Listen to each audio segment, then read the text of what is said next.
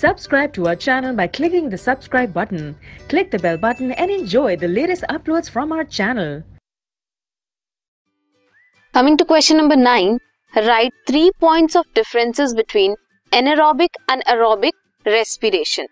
And second part, आप second question attempt कर सकते हो. State the difference between artery, veins and capillary. सबसे पहले we will talk about the differences between aerobic and anaerobic respiration. Aerobic respiration होती है oxygen की presence में.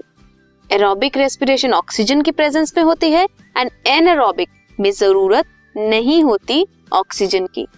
साइट क्या है, कहां पे होती है एरोबिक रेस्पिरेशन? एरोबिक रेस्पिरेशन होती है साइटोप्लाज्म में एंड माइटोकॉन्ड्रिया में.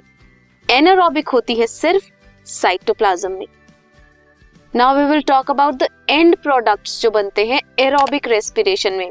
एंड प्रोडक्ट्स होते हैं carbon dioxide and water. Anaerobic में होते हैं वेरी करते हैं. इफ लैक्टिक एसिड फर्मेंटेशन होगी तो लैक्टिक एसिड बनेगा, अल्कोहल फर्मेंटेशन होगी तो इथेनॉल बनेगा. सो प्रोडक्ट वेरी करते हैं एनारोबिक रेस्पिरेशन में. Now coming to the differences between arteries, veins and capillaries. Arteries carry करती हैं oxygenated blood accept pulmonary artery जो कैरी करती है डीऑक्सीजनेटेड ब्लड. वेन्स कैरी करती हैं deoxygenated blood accept pulmonary vein जो कैरी करती है ऑक्सीजनेटेड ब्लड. कैपिलरीज ब्लड का स्लोली लूज ऑक्सीजन करती हैं. ये एक लिंक है between veins and arteries. Arteries की मस्कुलर वॉल थिक है, वेन्स की थिन है एंड कैपिलरीज की बात करें तो walls are one cell thick. Arteries takes blood from heart, heart से लेती हैं.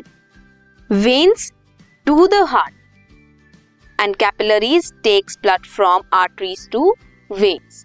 सो ये थे differences between aerobic and anaerobic respiration, arteries, veins and capillaries. This was question number 9.